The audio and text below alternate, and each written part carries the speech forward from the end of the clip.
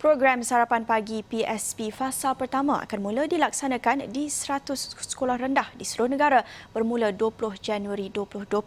Pelaksanaan PSP fasa pertama akan menggunakan menu berkonsepkan grab and go yang terdiri daripada minuman produk tenusu atau minuman berkhasiat dan makanan ringkas. Jadi untuk mengulas lanjut mengenai pelaksanaan PSP ini bersedia di talian Pakar Pemakanan dan Kecergasan Kevin Zahri. Terima kasih Kevin bersama Buletin AWANI. Apa sebenarnya sarapan yang ideal untuk kanak-kanak berusia 7 hingga ke 12 tahun ini?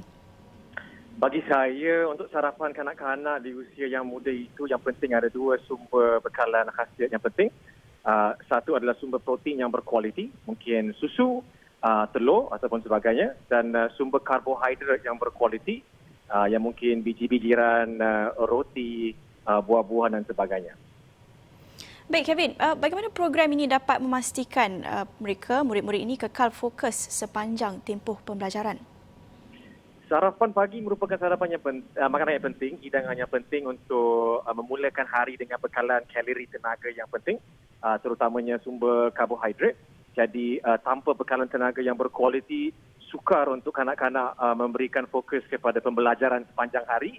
Mustahil satu hidangan semata-mata menjadi keajaiban untuk fokus sepanjang hari. Penting ada rehat di antara waktu pembelajaran, makanan tengah hari dan sebagainya. Dan sekiranya sarapan hanya tekankan sumber karbohidrat yang ringkas ataupun simple karbohidrat, tenaga yang cepat akan datang pada waktu yang singkat tapi kurang berkekalan. Jadi penting untuk sarapan pagi mempunyai sumber karbohidrat yang berfiber, kerana fiber memastikan bekalan tenaga yang berterusan tanpa adanya peaks dalam masa tertentu. Baik Kevin, ini hanya satu aspek kan, tapi selain pemakanan, apa lagi aspek yang perlu ditekankan dalam usaha untuk mewujudkan golongan pelajar yang lebih cergas dan kurangkan masalah obes?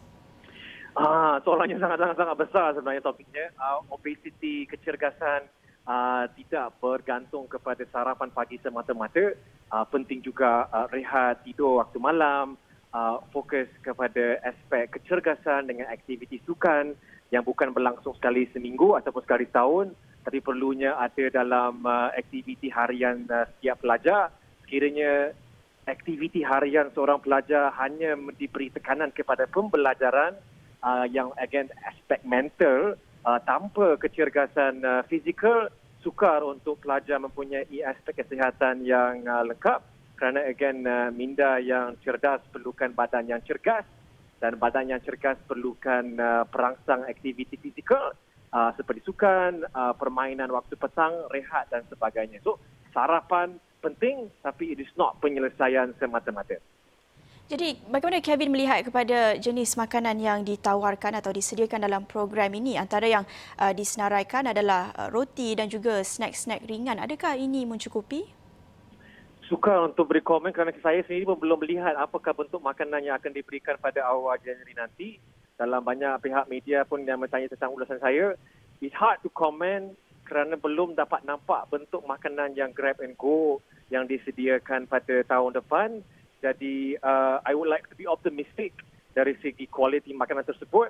Saya sendiri khawatir, risau tentang dari sumber siapakah penyumbang makanan bekalan tersebut. Sekiranya dia membelakangkan penaja, pihak saya risau tentang makanan dan jenama makanan yang terlibat sama untuk memberikan makanan yang kurang berkualiti. Tapi again, we have to give the benefit of the doubt kepada program tersebut, and let's see awal tahun macam mana.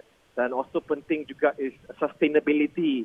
Tak nak dia hangat-hangat pada permulaan, tapi as time goes by, keberkesanan dan pelaksanaan tidak sebagus awal.